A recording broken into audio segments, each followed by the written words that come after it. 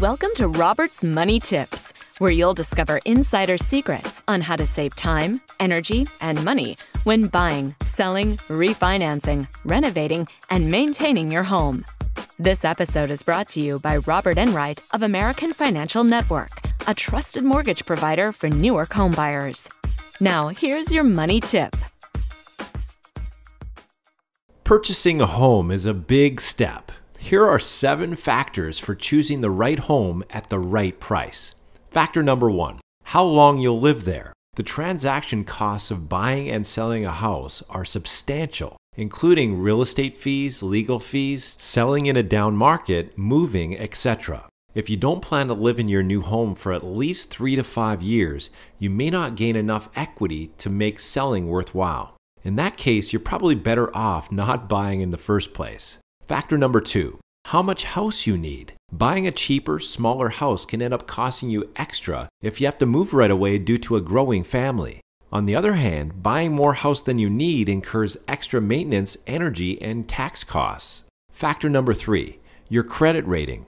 The higher your credit score, the lower your mortgage rate will be. Spend at least a year improving your credit. Check your credit report and correct any errors. Don't apply for any new credit. Stay well below your credit limits and pay your bills on time. Factor number 4, closing costs. While you're saving your down payment, save for closing costs too. They're typically 3 to 5% of the purchase price. Factor number 5, your realtor. Using a realtor can help focus your search, find more listings, save time, and there's no cost to the buyer. Factor number 6, what you can afford. As your local mortgage advisor, we can analyze your situation a year or so in advance and tell you how much house and monthly payments you can afford. To test how comfortable those payments will be, start banking that amount every month, less what you're paying right now. Not only will that stimulate ownership, it also helps you save for a down payment.